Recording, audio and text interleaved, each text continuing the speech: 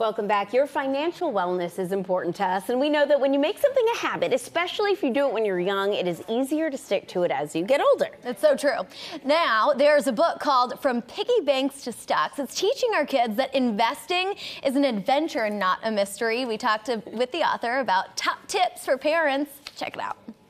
I mean, when I wrote this book for kids, but anybody can really use it if they want to learn how to invest. And when I wrote this book, I wrote it for my younger self because I really wish I had a resource like that when I was younger, because I, just like many other people, I felt very intimidated by investing. And even though I'm a CPA, a lot of people think that, oh, this is what I learned in school, but I did not. I had to teach myself in my 30s.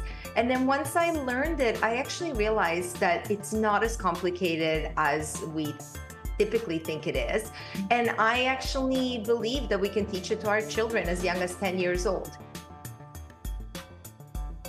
I think it's important to introduce kids to these concepts early, because I think that, you know, we want them to grow up with investing as a normal part of life. This is just something we do. Anybody can do it. It's kind of like brushing our teeth. We want to take the mystery out of it. Number one thing, let's teach them to save. They say that 95% of what we do out of habit. We do it on autopilot. So if we can teach them to take a portion of their allowance money or gift money, save it, that would be number one.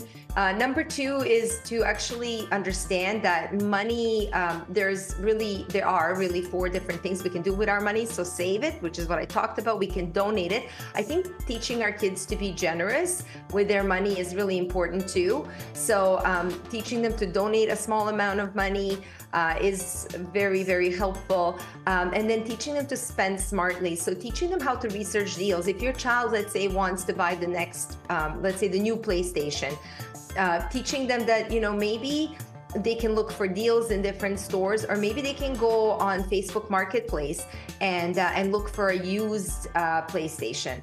So those would be some of the first steps, I would say. Very good takeaway. Pick up your copy of From Piggy Banks to Stocks, the ultimate guide for young investors. It's available online. I will be picking that up for my